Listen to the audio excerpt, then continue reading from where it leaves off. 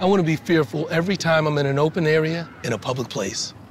I want to think about how completely vulnerable I am while I'm closing my eyes to pray at my place of worship. I enjoy practicing semi-annual lockdown drills with 6-year-olds who don't fully understand what's happening. I like going to the movies and making a mental note of every exit in the theater to plan my escape.